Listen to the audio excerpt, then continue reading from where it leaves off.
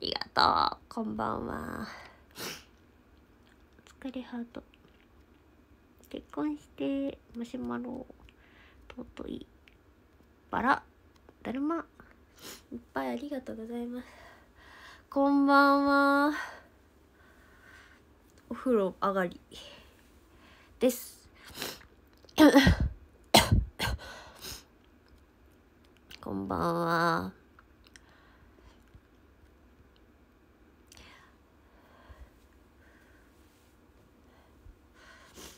髪を結ぼう。本当に顔に色がなんもないです。マジで。お風呂上がり。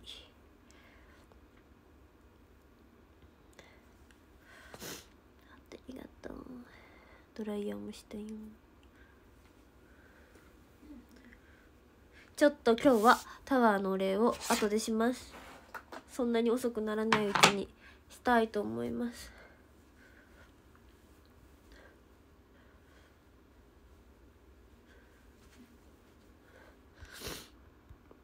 ショールームメイク機能ないな。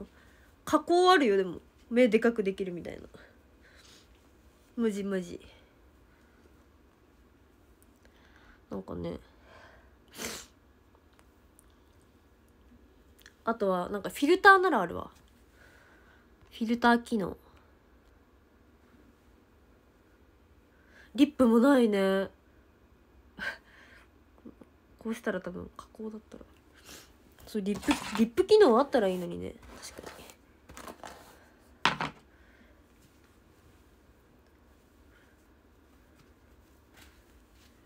こんばんは。皆さんこんばんは。中村舞です。よいしょ。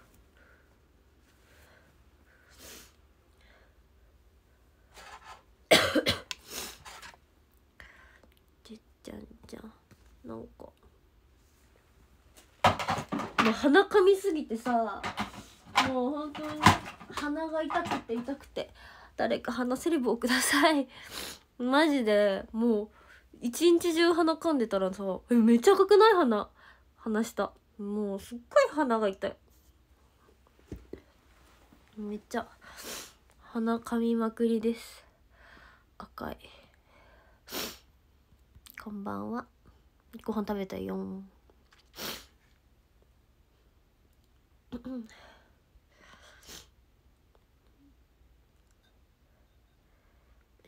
ありがとう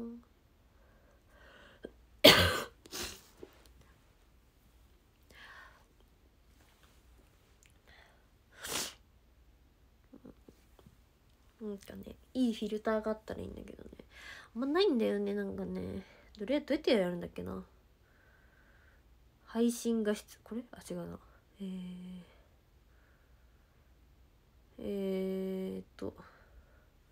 これどうやってやるんだっけな。エフェクトみたいな。これか。エフェクト。フィルター。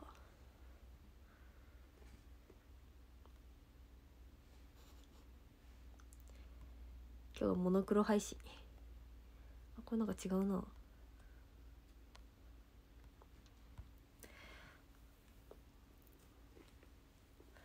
過去映像。本日はモノクロ配信です。そしたらこの肌の赤みが目立たない。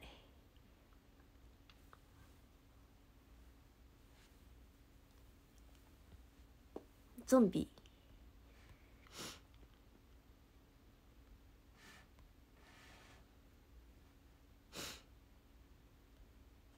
これが普通。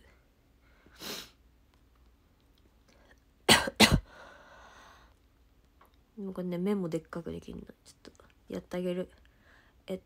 目を大きく。これ。でででーん目がね、でかくなるんだ。ビヨーン。かわいい。これピエン顔みたいな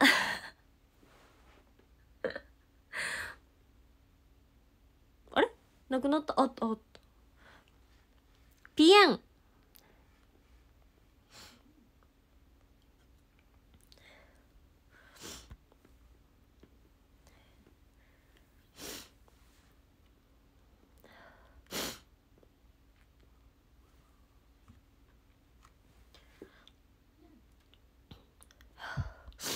わ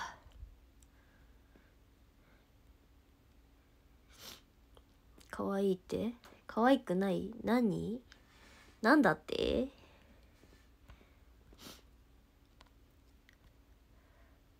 ラジオ配信はどう？なんで？どっちかといえば無音配信の方が嬉しい。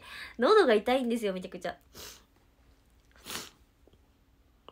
ちょっとね、鼻水をかみます。もうね、マジでね、1分に1回ぐらい噛んでるんですよ、さっきから。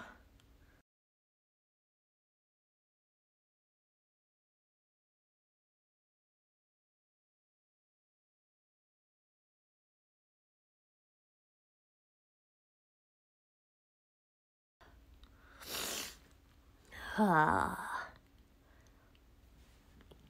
めっちゃ痛い。ヒリヒリする。なんかさ、ここなんか塗ったらどうにかなるかな。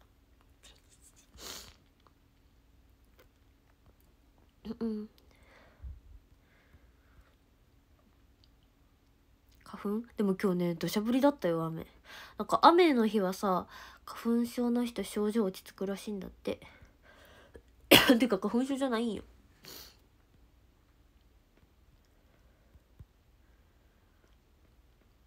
保湿とか大事か。ちょっとなんか塗っとこうかな、このクリーム。今鼻の下に。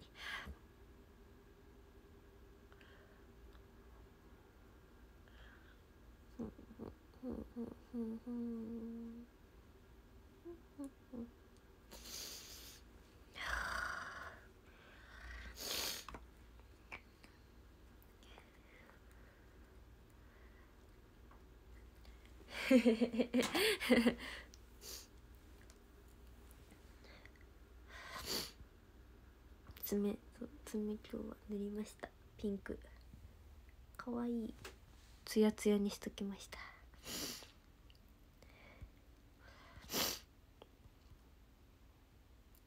ありがとう。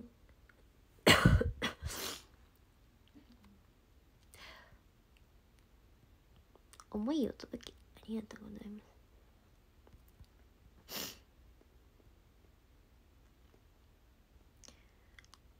ありがとう。喉切れてたのなんか血が出る。うわ7周年、あ、そうですよ。なんか7周年ツアーの申し込みがもうしれっと始まったんですよ。しれっと。皆さんぜひ来てください。愛媛もあったよ。愛媛どこが開始してたっけな。兵庫、愛媛、徳島だったっけ。3会場ぐらい始まってたんだけど、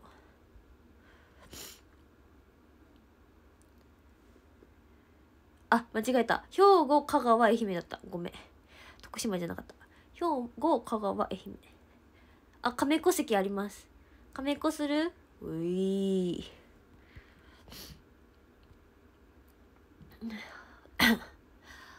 早いって思うじゃないですか。すぐ来ますよ。4月の後半が初日なので、そうなんとドラさんコンサートの1週間後なんですよ、初日は。そうなんで結構もう3月末から4月はもうコンサート続きって感じですね。3月31日にみちゅさんの卒コンがあって、で4月の20日にドラさんコンサートとひなさんの卒業コンサートがあって、でその1週間後に7周年のツアーのコンサートが始まります。確かにドラさんコンまだ申し込み始まってないのに、なんてことだ。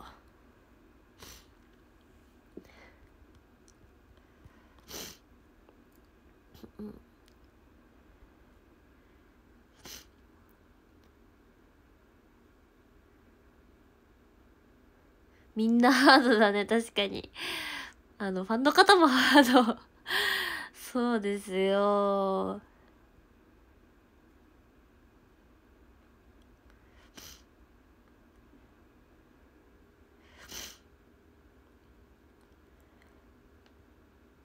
ドラサンコンの瀬戸りはまだそこまであれなんですけど、おきちゃんがね最後っていうことで、おきちゃんがもう主に考えてくれてますね。そう、でもちょっと先に今おきまい公演があるので、そっちに今もうレッスン集中しちゃってるんですけど、ドラ3コンはそうおきちゃんラストということで、おきちゃんが瀬戸りをそう主に考えてくれています。ありがとうございます。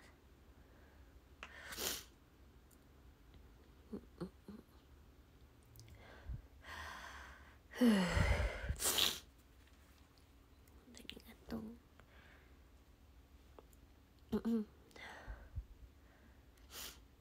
ドラさんミーティングはねいつだったっけ、3月にあるよ。3月17だっけ。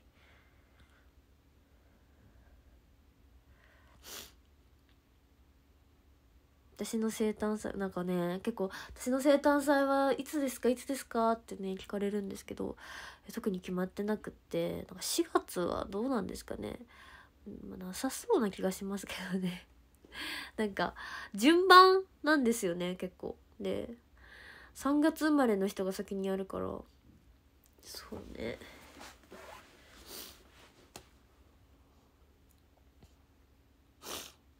5月なるかな、わかんないでも5月も結構ツアーで土日が埋まってるので、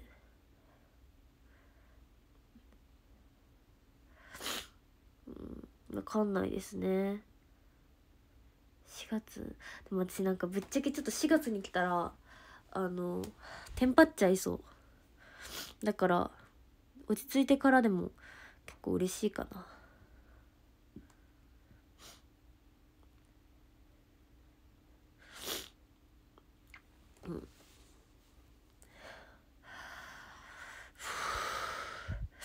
息がしづらい。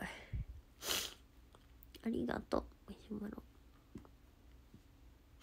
6月でもなんか1回6月の時あったよね。ありがとうマナ。あ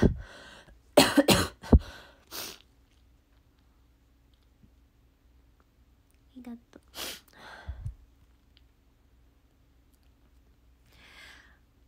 去年か。薬もらいましたよ。もうめちゃくちゃいっぱい。休みは全部 STU 全部費やしてくれますか具合大丈夫本当に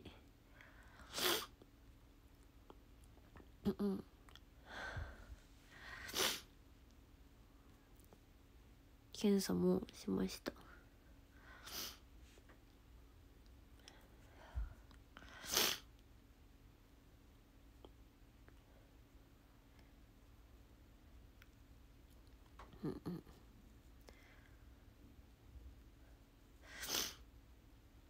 費やしてる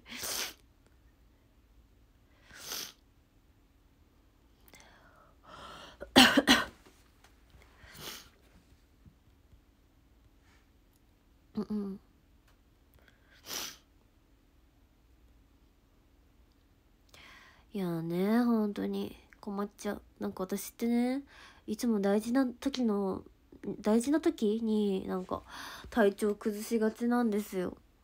困ったことに。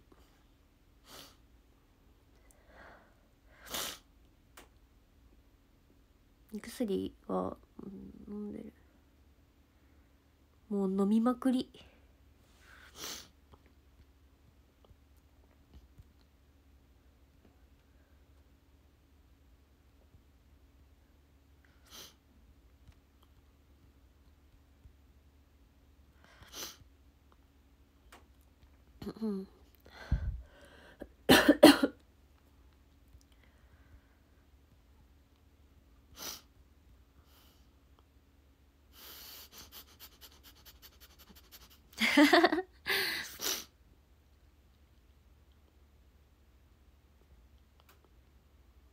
でもなんかさ、本当に咳止めの薬があるんですけど、咳止めの薬を飲むとマジで眠くなるんですよ。もうこんなにもういつも眠いのに飲んだらもう本当に24時間中20時間寝ちゃうよってぐらいのもう副作用が出ちゃって、咳を止めるか寝るかの2択を強いられてます。はい、超眠くなる。困っちゃう。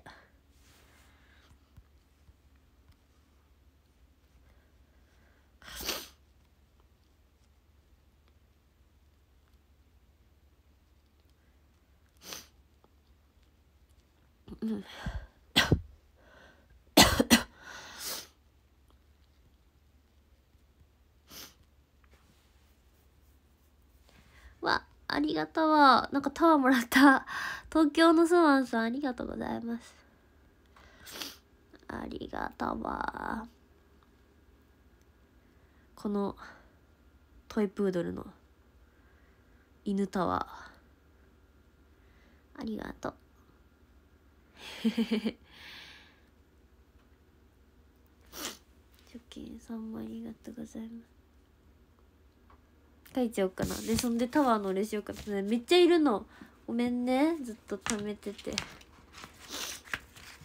今からしよう。これ書いて。もうね、犬のね他にも書いちゃったんだよね。よいしょ。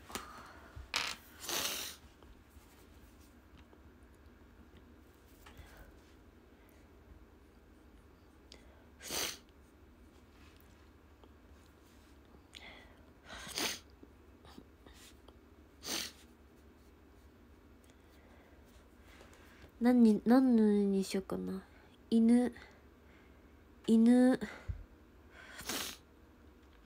こうなんか鼻が見すぎてやだ。こうしとこうかな。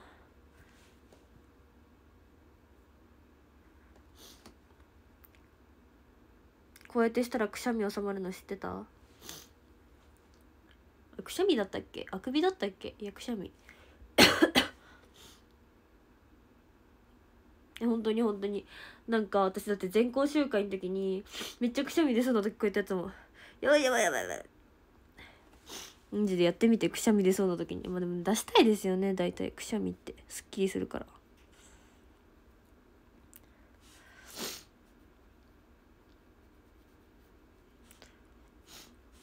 くしゃみくしゃみめっちゃ出るんだけど。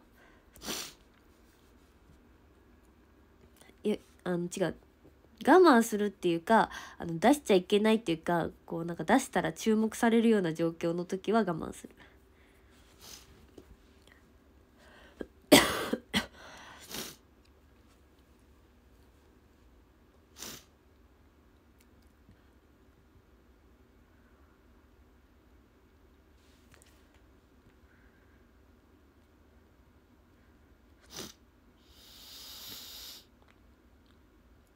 電車とかで出そうだったらやってみてマジで本当にすごいの。これめっちゃすごいの。本当にすぐ止まるの。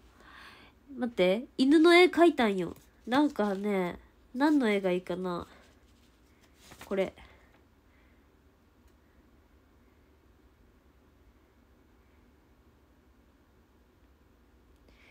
だからさ、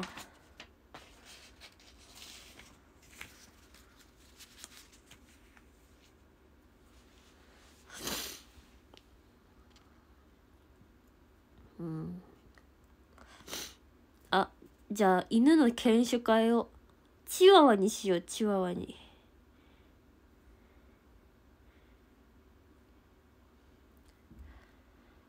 チワワはめっちゃ目がでかいん。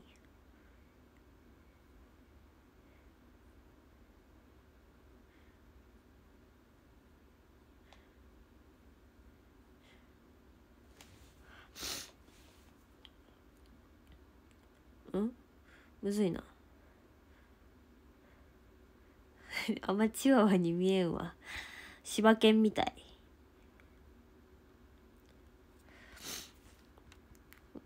ありがとうございます。チワワいっぱい見てきたはずなんですけどね。なんかね、昔ね、家の横っていうか斜め前の人がチワワ飼ってたんですけど、もう本当に嫌われてて、そのチワワになんか嫌われてるとかバカにされてて、結構トラウマ。なんか小学生だったんですよその時自分で。なんか私以外の大人にはみんなに尻尾振るのに、なんか小学生の私にだけはなんかめっちゃなんかもうガーみたいな言ってきて、チワワって結構なんですか、警戒心強そうな感じなんですよ。小型犬。カーストめっちゃもう下、一番下、ショックだったもん。何にもしてないよ私も、立ってただけ。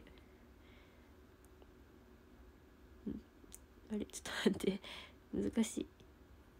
チワワは難しいチワワに見えまあいっか、これでもチワワって書いとくわ。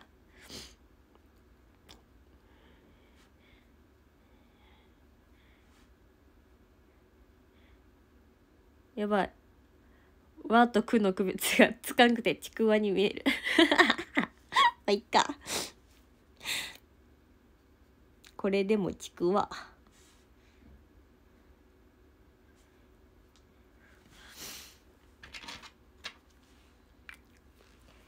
できた。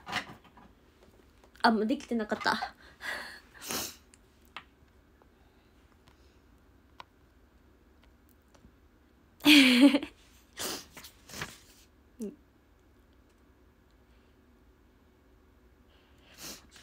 山地をなんか大型犬に見えるな。小型犬に描いたつもりが、まあ絵だからね、しょうがないね。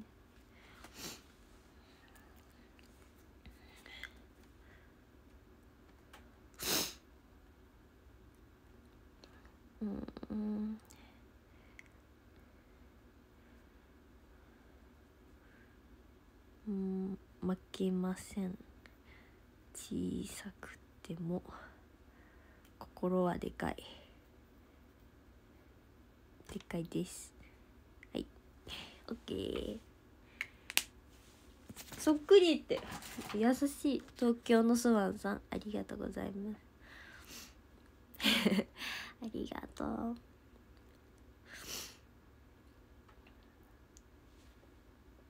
なんかあんまり区別つかんわ、絵で描いたら。チワワと他の犬の。トイプードルはめっちゃ描いてきたんですよ。だからめっちゃ描き慣れてんの。なんか家って飼ってるからさ。ありがとう東京のスマさん、ありがとう。じゃあね、ちょっとこの流れでね、タワーのレースさせてもらいます。まず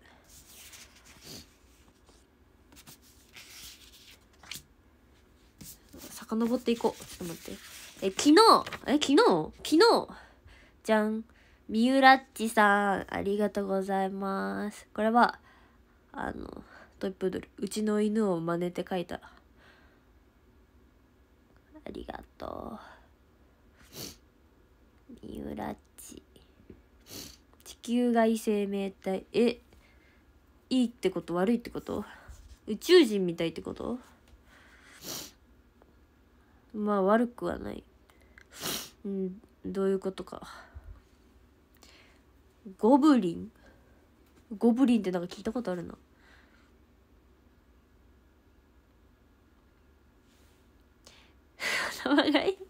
頭が言う、円盤みたいってこと。これ何怪獣だってか、怪獣じゃないです。みゆらちさんありがとう。続きましてアルフォートさん、はいじゃーん。ひな祭りの日にもらいました。なんでひな人形、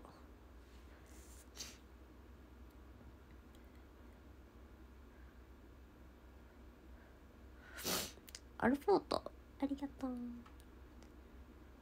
うまいって嬉しい。うまいらしいよ。ありがとう。かわいい。へえ嬉しい。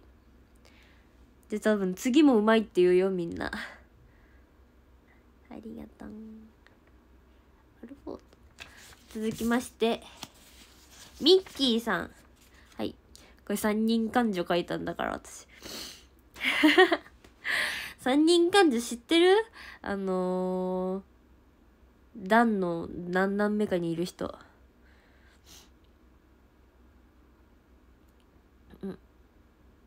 何段目なんかわからんけど。ミッキーさん、ありがとうございます。これがトライアングルセンター。ミッキーさん、ありがとう。鼻だれだよ。もしこの世界から公共が消えたら争うことなんかなくなるのにラララララララララ。楽器持ってる人はそれなんか男の人じゃないですか？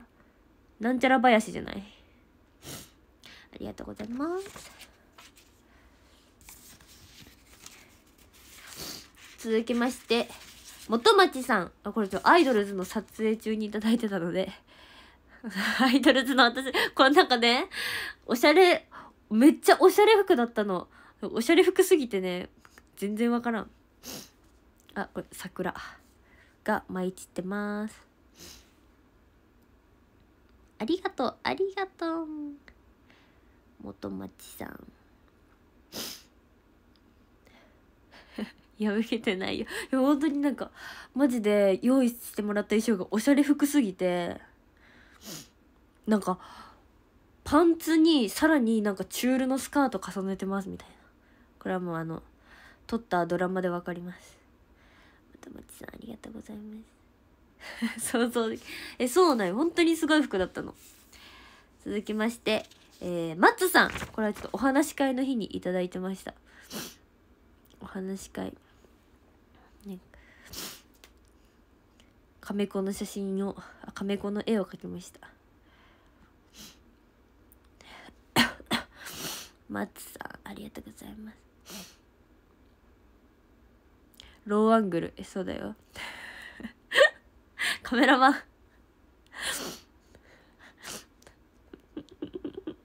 りがとうマッツさん。捕まりません、撮り方やばい。カメラむずかったありがとうございます。じゃーん。ダメってみんなが言ってる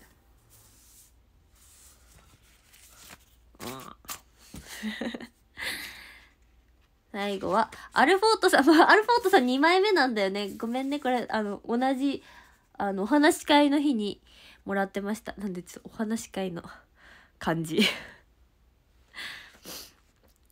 私のなんだっけ、この寿司キャップ。アルフォートさん、ありがとう。お寿司キャップ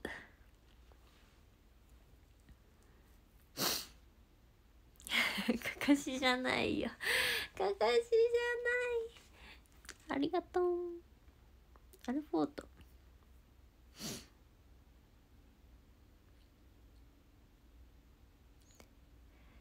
じゃーん、ありがとうございます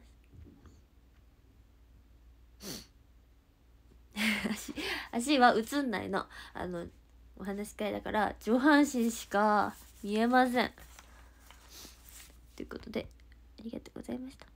キャップ味がある。私の寿司に醤油かきすぎやろキャップですということでありがとうございました。ちょっと飲み物を飲みます。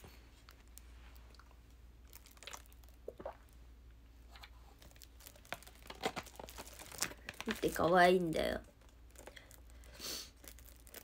泣いちゃった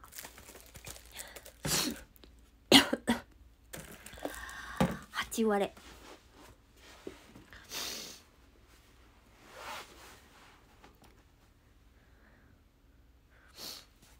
見て、ありがとう。可愛くない？8割です。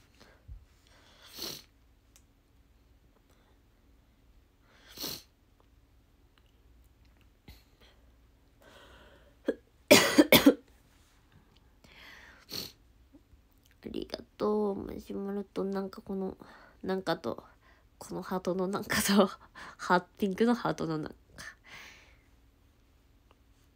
でもありがとう。もうね風邪の日はリンゴジュースですよ。まあ風邪じゃないかもしれないんですけど喘息なんですけど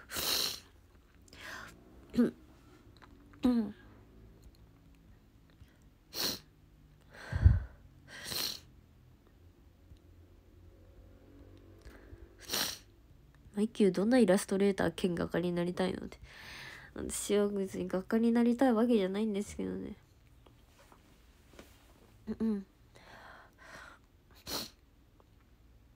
みんなが鼻かみなって優しい。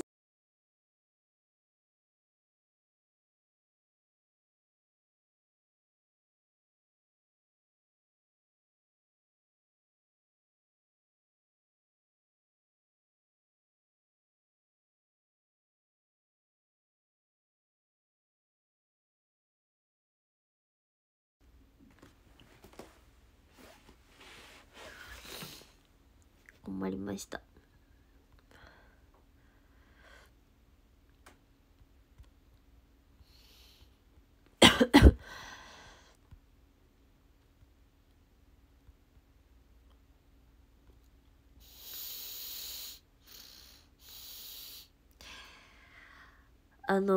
ちょっと待って、鼻シュッシュ持ってくるから。あ、鼻シュッシュここにあったっけ？鼻シュッシュが手放せない人生。あった。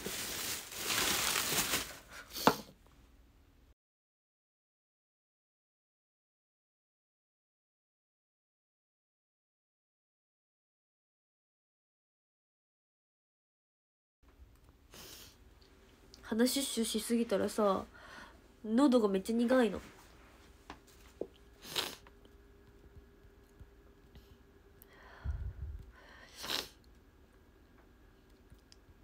点鼻薬？あ、そう、点鼻薬。我が家ではね、なんか昔から鼻シュッシュって呼んでるんですよね。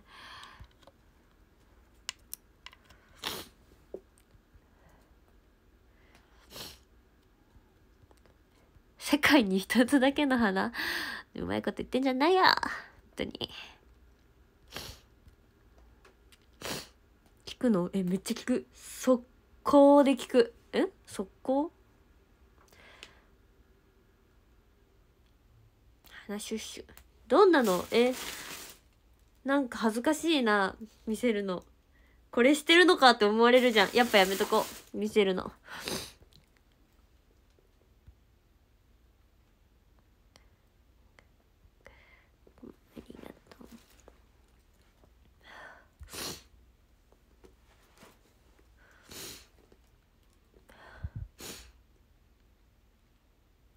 これ回数制限とかあったのかな？あんま気にしてない。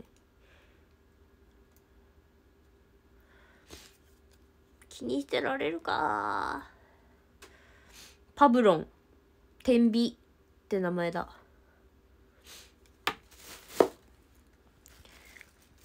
ハートなるもありがとう。これはね、なんかね、あれよ、薬局とかで買ったんよ。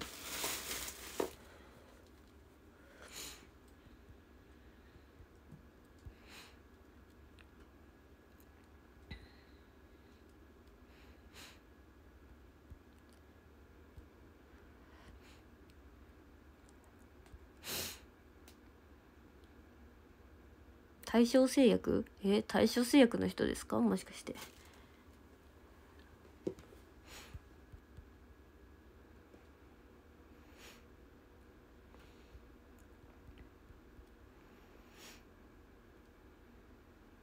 すごいブルナーゼがいいよ、なんかこの鼻炎の集いみたいになってきた。なんか教えてくれるみんなが回数制限は守ってみたいな、感覚も大事みたいな、なんかすごい鼻炎アドバイザーみたいなのがいっぱいいて、ちょっと待ってください。いやね、なんかね、お医者さんでもらったやつあるんですけどね、効かないんですよね、全然。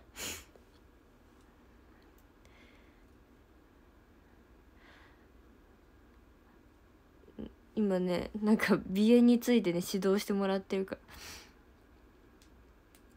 ら。お薬の専門家いる？すごいじゃん、ショールーム。みんな集まってるから。強いよ。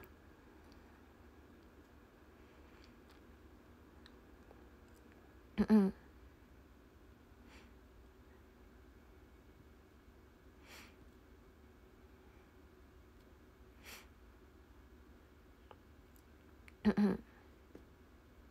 もう確かにこの時期花粉症の人多いしね。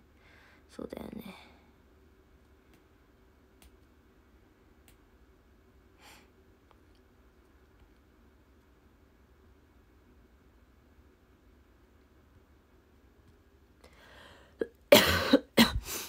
大丈夫、よくなるさ。漢方試した、いや漢方試したこと、なんか苦そう。あんまりやったことないな。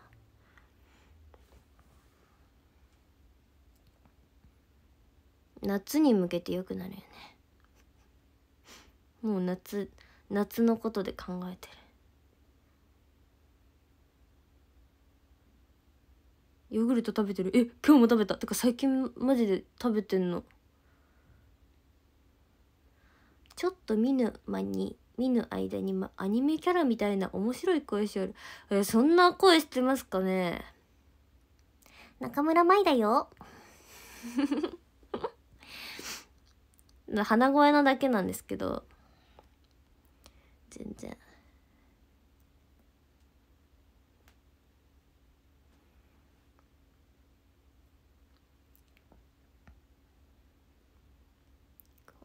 ありがとう。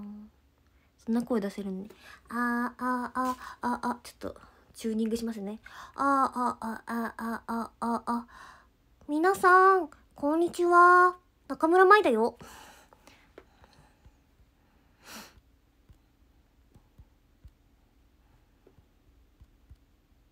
どんな声や。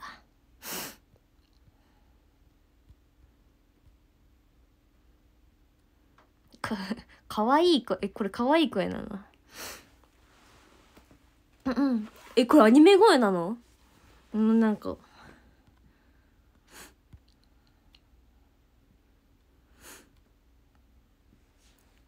か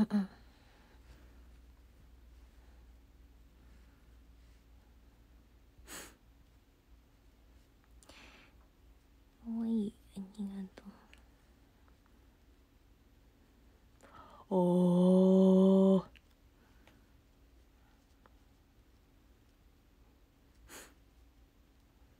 もうちょっと今の声で喋ってうわ、なんかすごいのもらったんだけど。お疲れさん、ありがとうございます。これ何これ。すごいクマもらった。ありがとう。ありがとう。お疲れさん。書こう。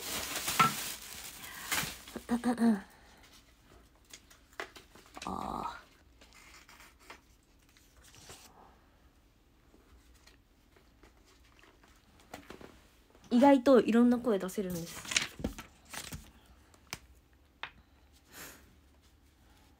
ちょっと待ってね。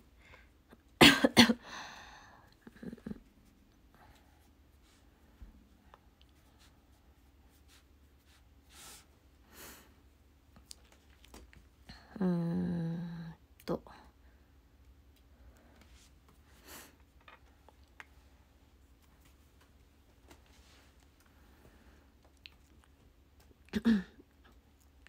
低いのもだし、にゃんちゅうはねちょっと今やったら喉やられそうだからやめとくわ。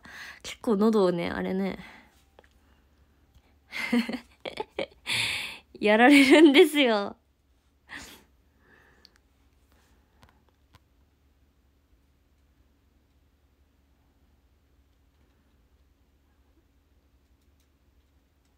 可愛い声でキャッチフレーズね。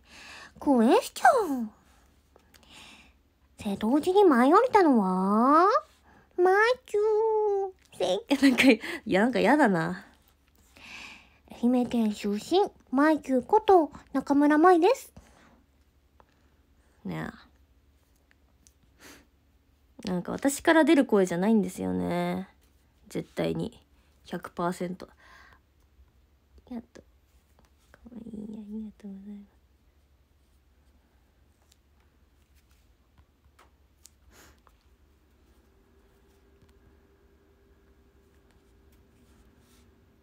なんかね、そう、この間ね、みちゅさんの卒業公演あって、で、久しぶりにキャッチフレーズしたんですよ。この公演でないとキャッチフレーズしないんで、フェスとかでしないんで。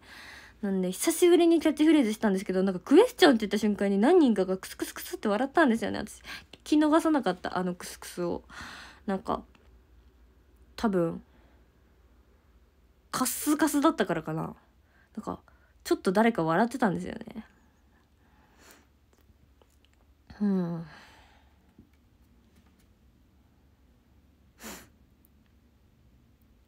怒ってます。怒ってはいません。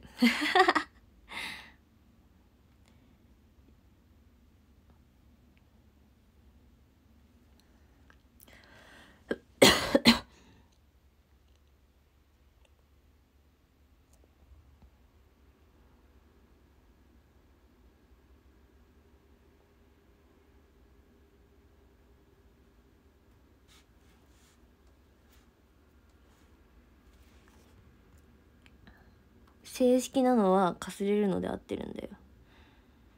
そう。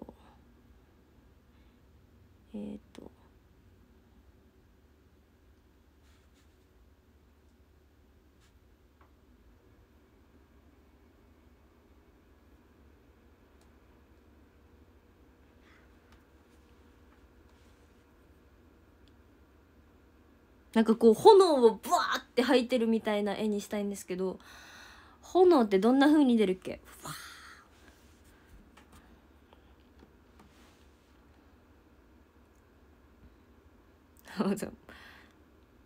あ、燃えてる燃えてる。口から、あ、そうそうそう、口から口から。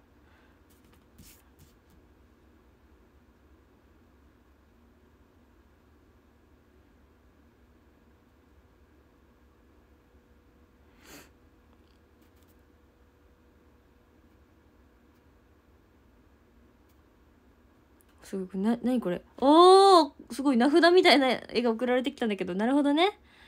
はいはいはいはい。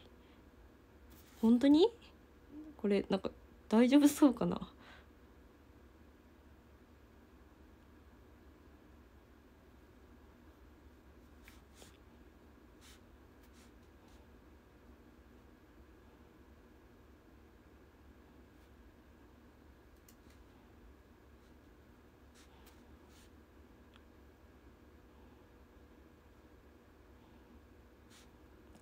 やばい、ちょっと待ってね。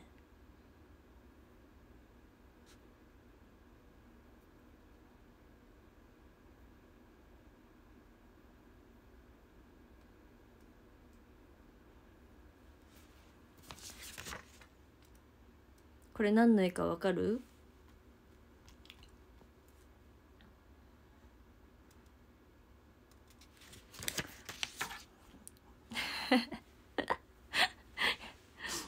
あ、そう、辛いカレー、辛カレー。これクマなんだけど、クマにあんま見えない。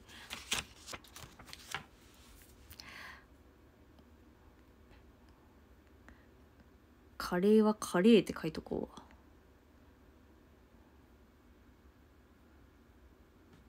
辛いっていう字ってさ、辛いという字と一緒だよね。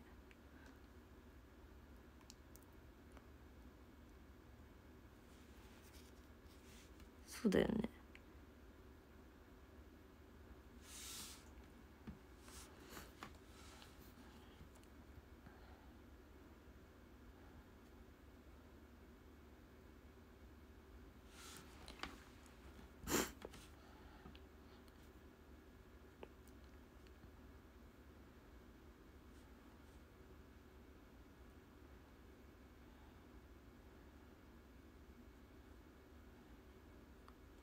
疲れた時には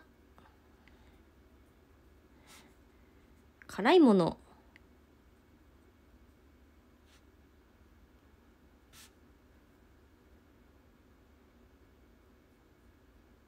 火を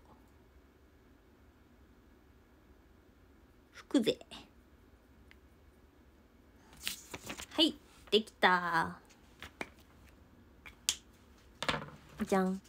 お疲れさん、ありがとうございます。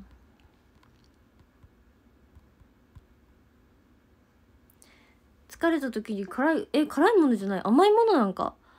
辛いものじゃない、なんか言わん？あ、そんなことない。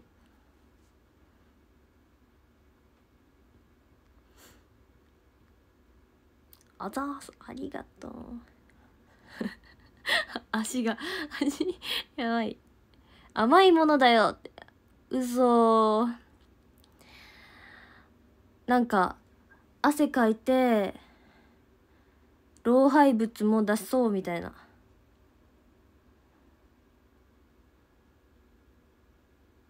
珍しくうまい映画ってこと？珍しくとか言うなよ、おい。うまいだろ。ありがとう。ありがとうございます。左利きあんま考えてなかった。じゃあ左利きってことで、左利きってなんかよくない？あんまいないじゃん、左利きクマ。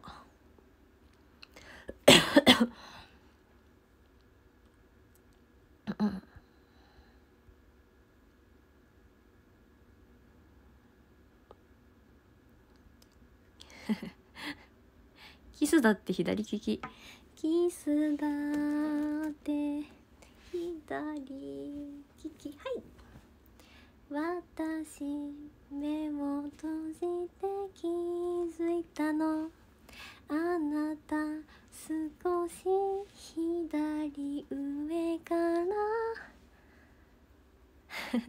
ほらね、唇重ねる。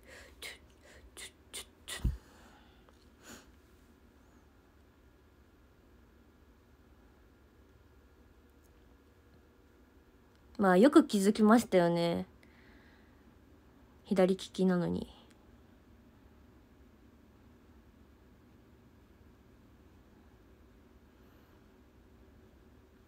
かわいい、ありがとうございます。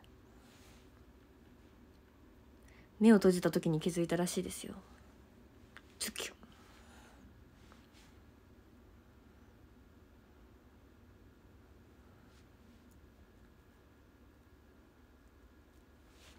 僕恋やってほしい。僕恋懐かしいな。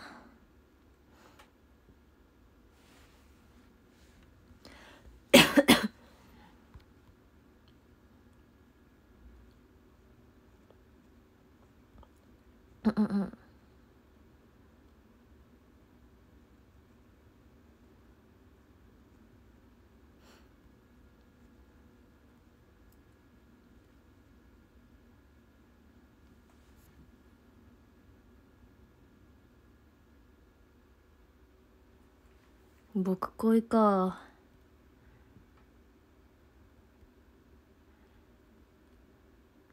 もう僕恋のこと考えてた。考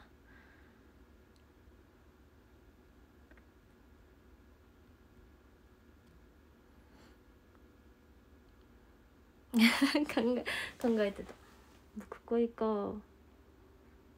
リバイバルはね、できたらいいよね。まだ踊れそう。全部は嘘。いや踊れそう。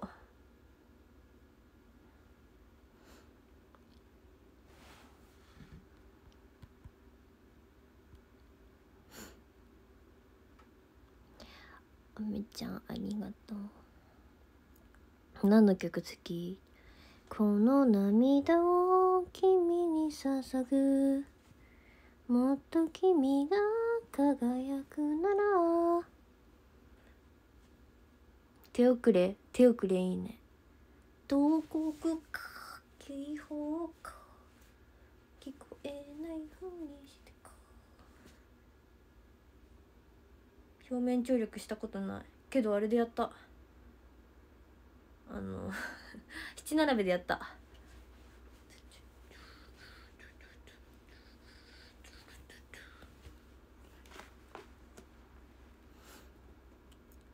からできるっちゃできるけど、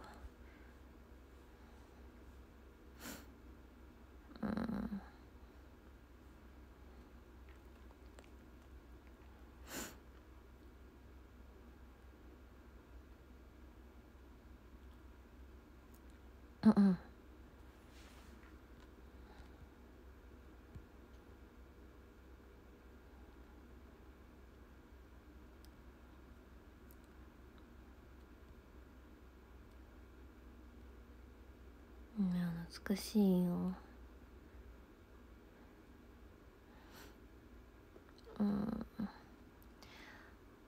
でももう1回しかやったことない表面張力やけんできんかもしれん結構ね、なんかあれなんですよ、いっぱい何回もやった曲はもう体に染みついてるんですけど、なんかあんまり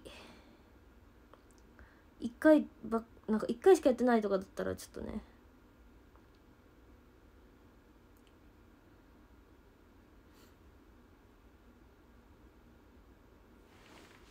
あんまりなんか記憶に。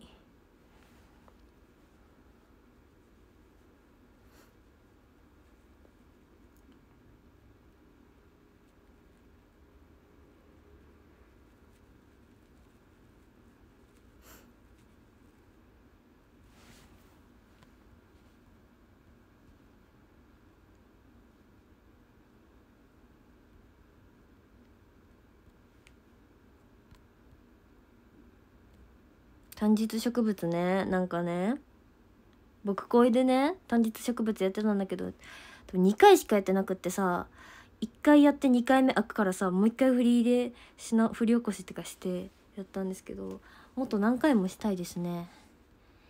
めっちゃいい曲なんですよ。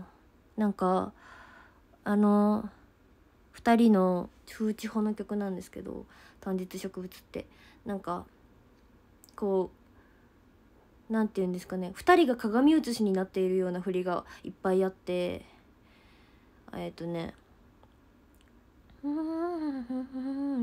寂しげに見えてくる、結構ずっとなんか鏡写しみたいな感じで、大丈夫って強がりを言ったけれども、お互い向き合って全く鏡写しで同じような振りやってるんですよ。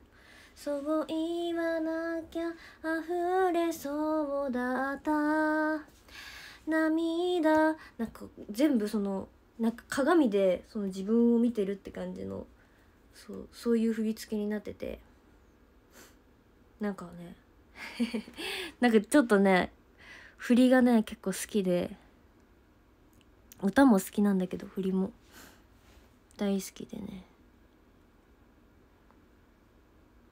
コスモスの花が咲くその頃には、結構なんでそう見てみてください振りを。ありがとうございます。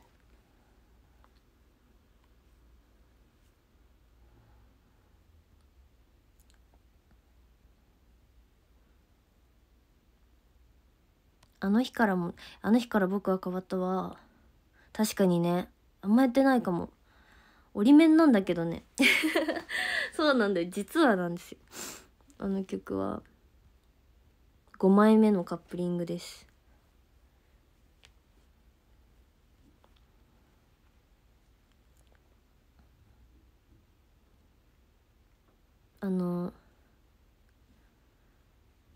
結構飛んだりする振りが多い。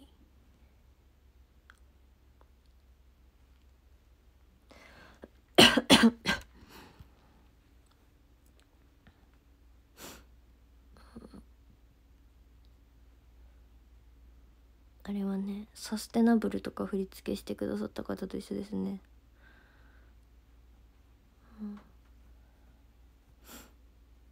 ティーチャーの振り付けの方と一緒ですね。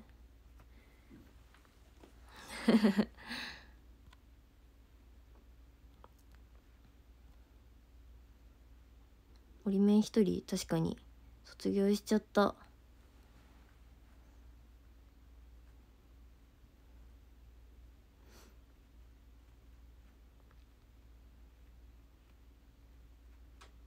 ちなみに単日植物はSTU の曲とか STU のダンスの先生が振り付けてくださったやつなんですよ。なんでペダルもそうだし、思い出してよかったもそうなんですけど、なんかちょっとこう手とか結構こだわりがある感じのそう振り付けなんです。同じ振り付け。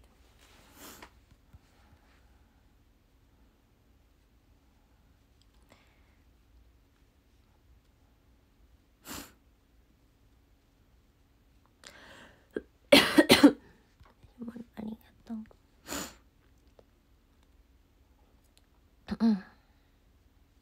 五色のこれ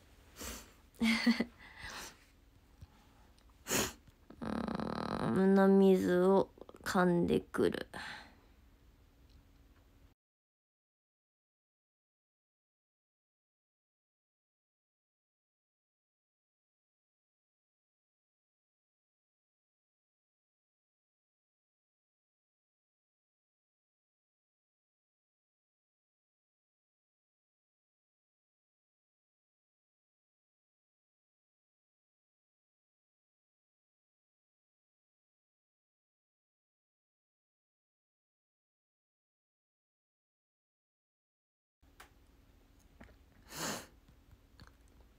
マシュマロありがとう。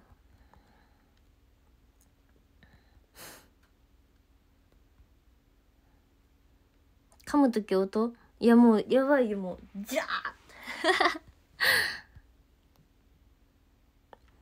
どのシングルのカップリング曲かまで覚えてるの偉い。なんかね、ちょっとねだよねみたいになる時はあるけど、多分ほぼ覚えてると思うんだけど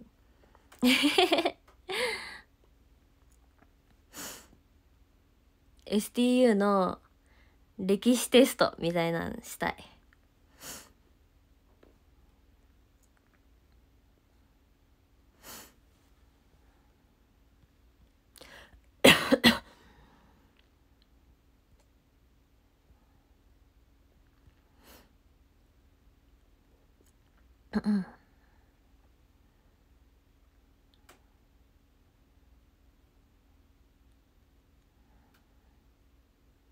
もうすでそんなのあったよね。いやこの間のじゃないやん、なんだっけ、ウルトラクイズみたいなやつよね。センター試験しよう、センター試験。STU の歴史クイズ。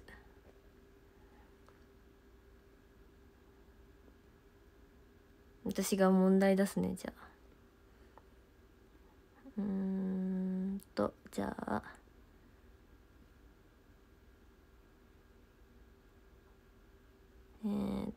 問題が出てこうっていう、じゃじゃん。瀬戸内の妹は何のカップリングでしょうか。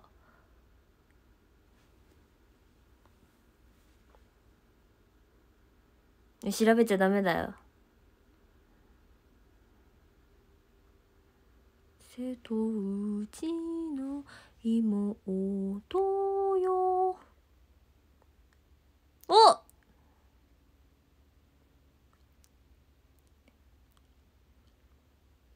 無謀。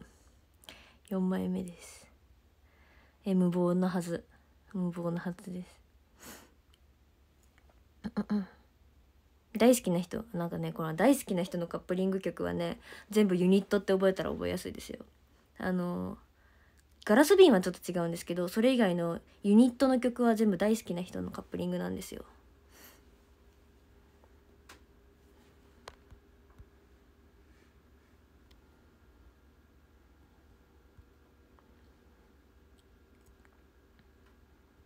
結構難しいだよね。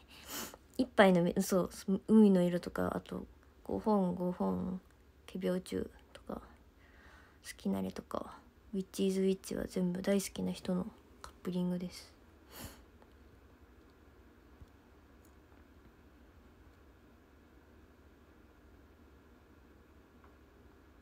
ガラス瓶はガラス瓶はね、ヘタレ嘘ヘタレかな。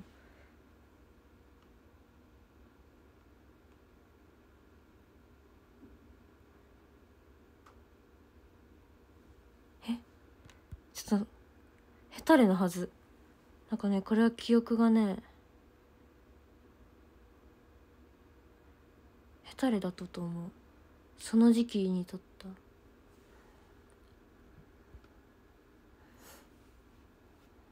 そうだ、ディスティネーションツアーやったから。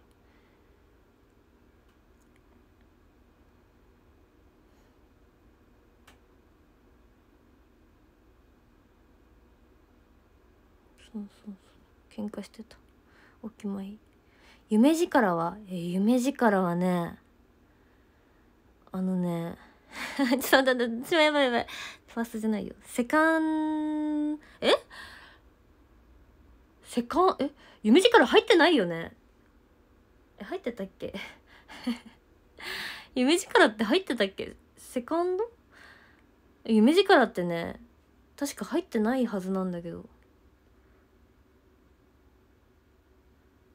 暗闇だっけ。暗闇に入ってないはず。暗闇だって。片思いの入り口とシンドバッドと、あとあれ非全力。そうなんで、あれはなんか CGB41 っていうクリーム玄米ブランの CM のやつでできた曲なんですよ。なんで CG には入ってない。風を待つはね、菜の花と原点と制服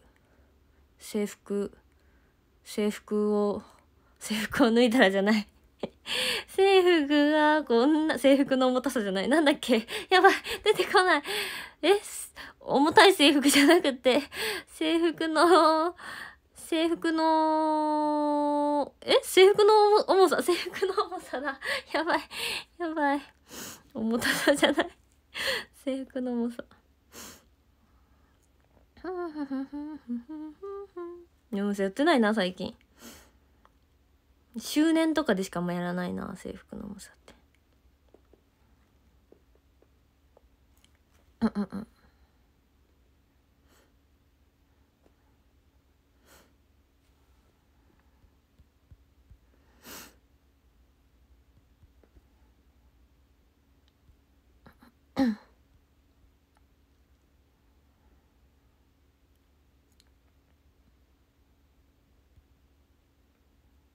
全力ね、2番いい曲なんですよ。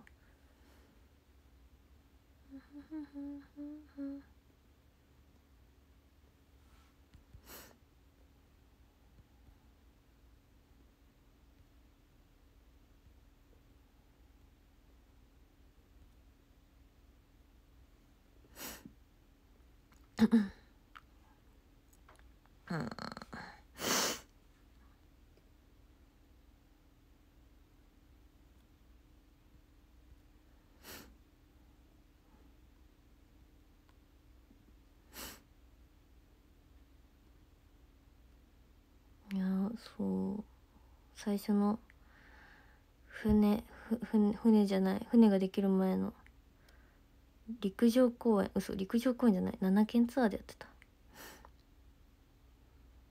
陸上公園でもやってたわ。ボクボク、ちょっと待ってね、ボクボクはね、いやちょっと待って、当てたい。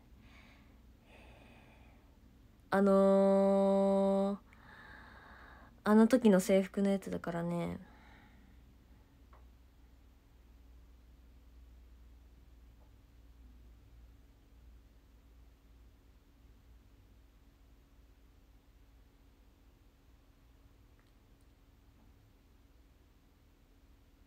うわ、重こいか無謀らへんなんだけど。多分。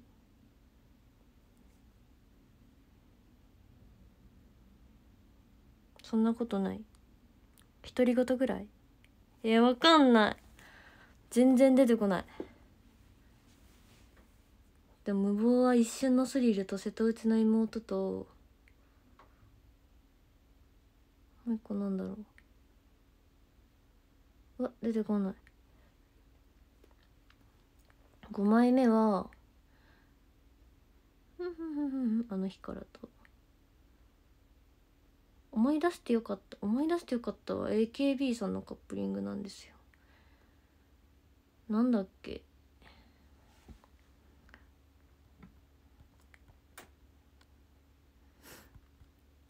そうだ、春夏秋冬だ。もうなんか2期生が入ってきたタイミングなんですよね。ちょうどコロナが始まる時ぐらいで舞浜でコンサートやって、そう覚えてるわ。そうだ。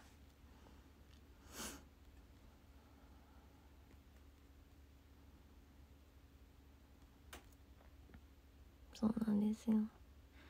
ブクブクって何なの？いや、独り言だ。だって私あれで見たもん。なんだっけ、Spotify 登録してるんだけど、独り言のジャケ写だ。これはね、今独り言ジャケ写を思い出せばいいって思ったわ。思い出してよかった。11月のアンクレット。で多分ジャーバージャーあたりでペダルが入ってる。そんなことない？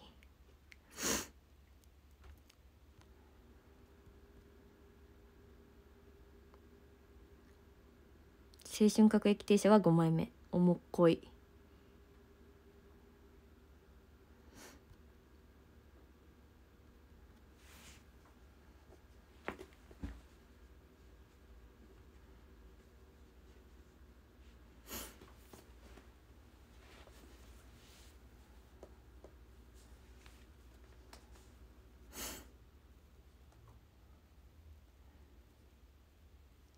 せいじゃばじゃ。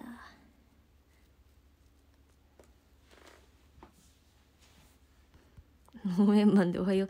そう、私の初めて参加した曲はおはようから始まる世界。ノーエンマンのカップリング。てんててんてんてんてんてんてんノーノーノーノーノーエンメン。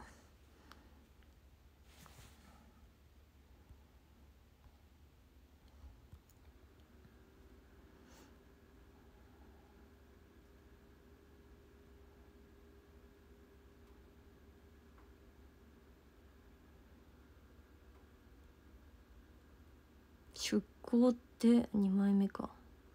みんなで MV 撮った。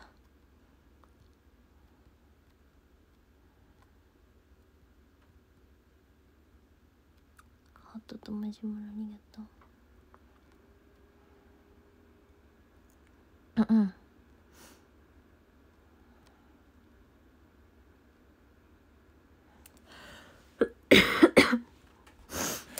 いやー、飲み物飲もう。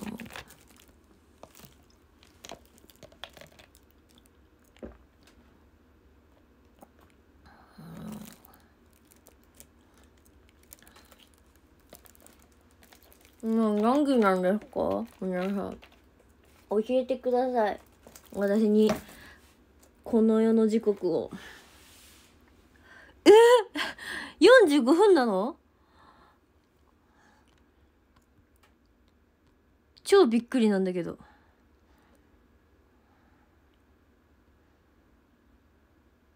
アップルウォッチ、電源切った電源なくなるかなと思って充電か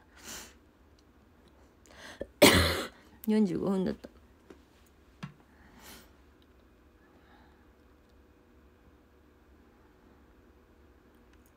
あ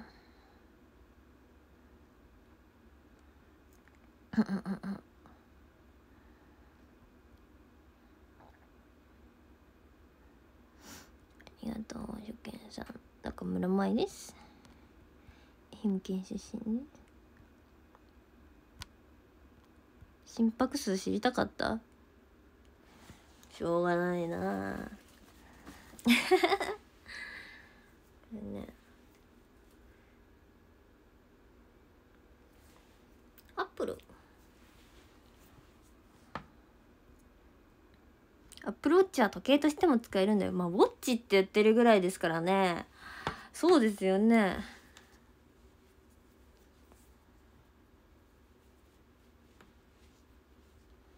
なんかね、結構ねあれなんですよ、充電早いんですよね、減るの。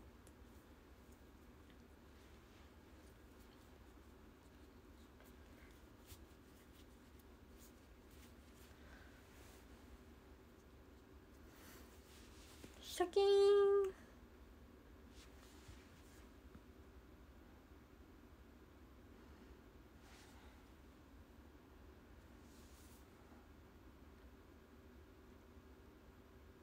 省エネ設定とかあるの？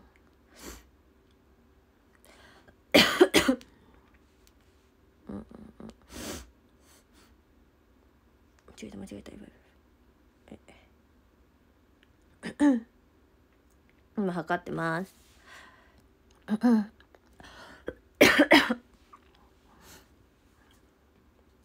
おっと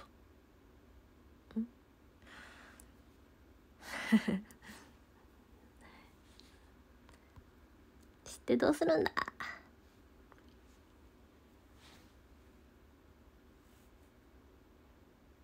103。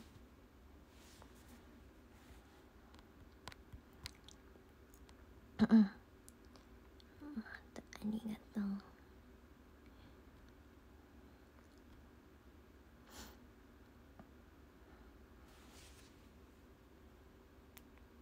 これで時間が分かるようになりました。うわ、なんかすごいタワーもらった。またもらった。ありがとう。ちょっと待って。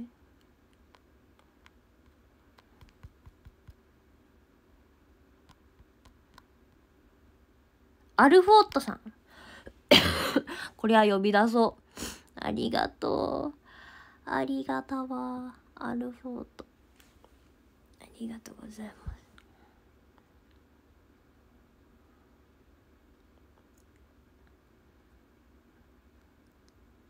ありがたわ。呼び出しさせていただきます。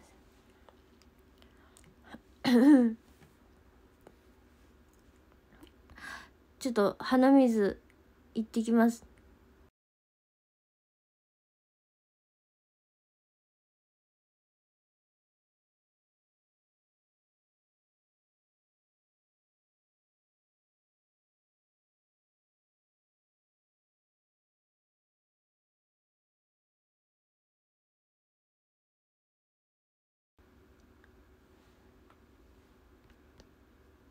私がね恐れていることを言います。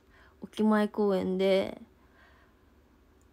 客席に鼻水が飛ばないかどうかです。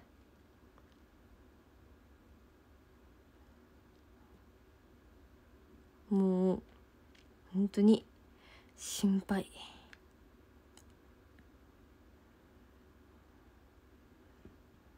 もうねターンした時とかめっちゃ怖い。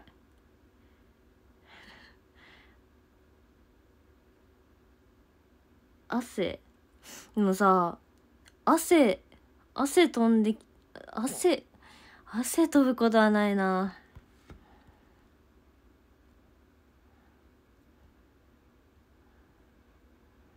キャッチするよ。ちょっとそういう問題じゃないんですよね受け止めてくれるらし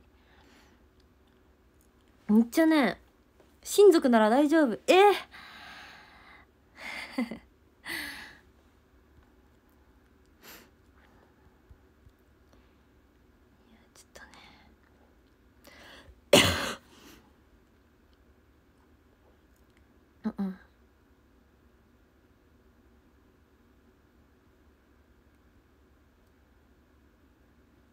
どんなもの飛ばしたことある？いや鼻水ぐらいしかないよ。鼻水多分客席には飛んだかな。なんかさいやわかんないんだけど、PR 舞台ぐらいの時に一回ねめっちゃ飛んだことがあって、多分それを見えた人がいたんですよ。なんかもう多分前の方にいた人はもう見えた。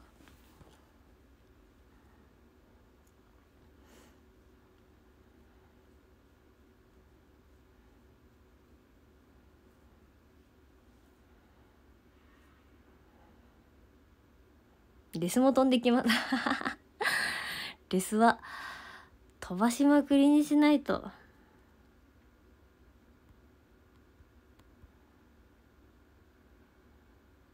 靴を客席には時々聞くな。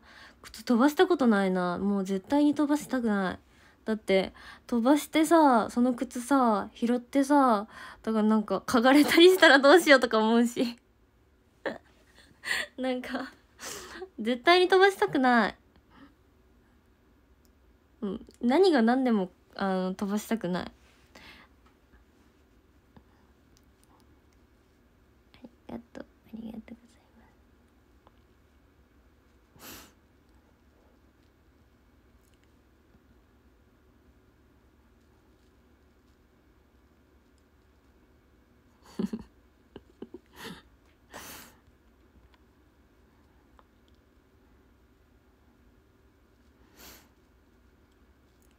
ダメダメダメダメ。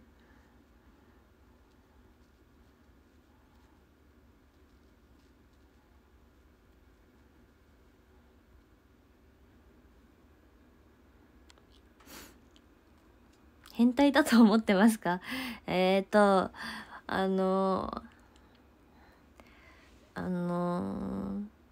んなことはないんですけどね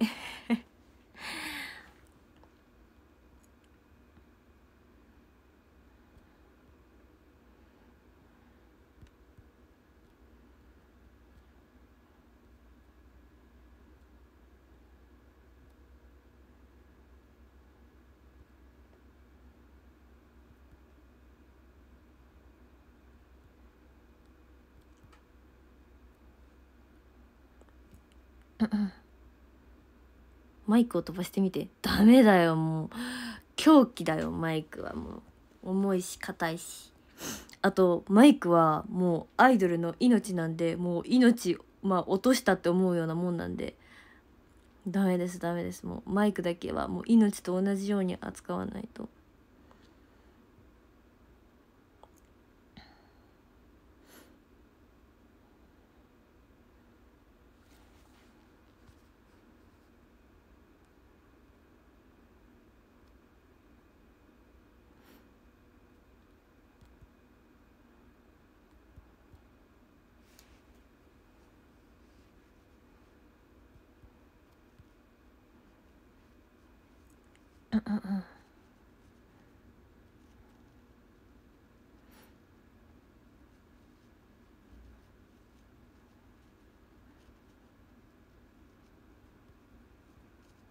靴はいいのか？靴もダメ。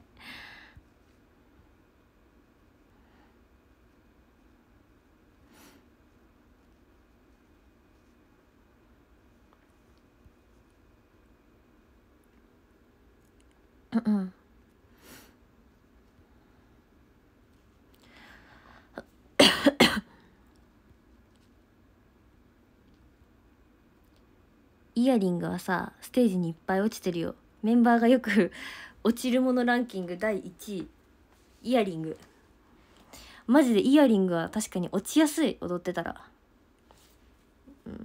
いっぱい落ちてる本当に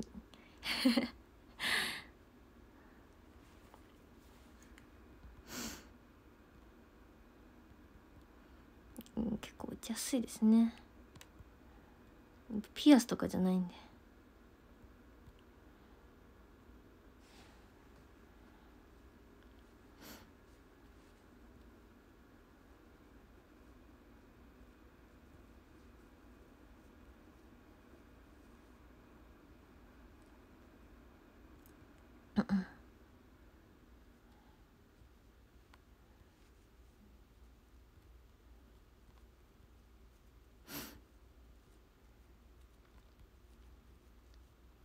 もう少しで拾えたことあった。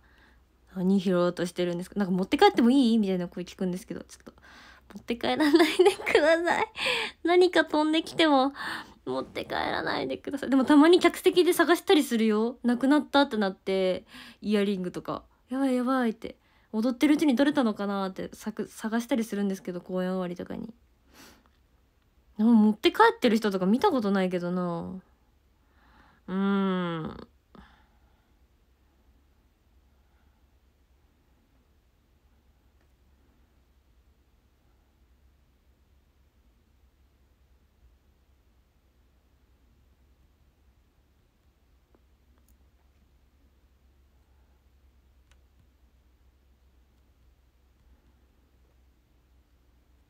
あ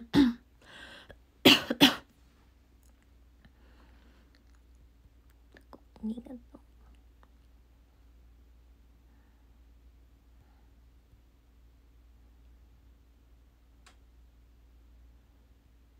パニエ落とした人いなかった。聞いたことないけど、パニエってスカートだよ。脱げてるよそれ。あるのそんなこと。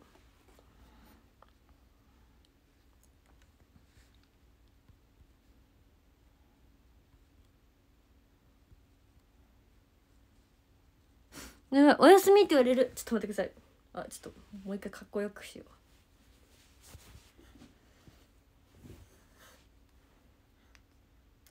う。あ、58分ですね。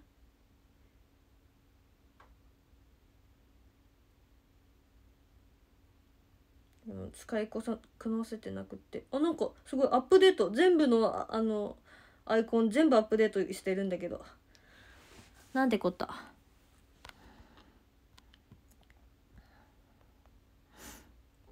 大丈夫よ。もうきなぺこさん、あおさん、まささん、いずみんさん、もとまちさん、東京のスワンさん、おつかれさん、アルフォートさん、公園で笑顔の可愛いですよ、ありがとうコーラさん、くまねパパさん、シーサさん、シーサーさん、おっさんずうさはなさん、ぼんちゃんさん、ありがとうございます。お腹すいたね。この時間お腹すきません？明日は皆さん水曜日です。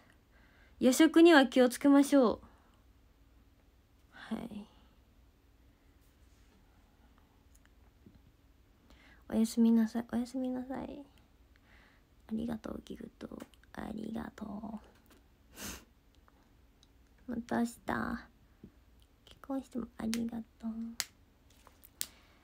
また明日です皆さん。59分。おやすみ。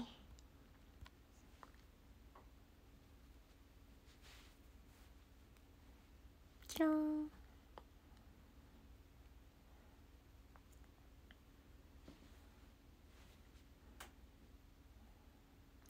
おやおやーん。バイバイバイバイ。見てくれてありがとう。またね。ありがとう。見てくれてありがとう。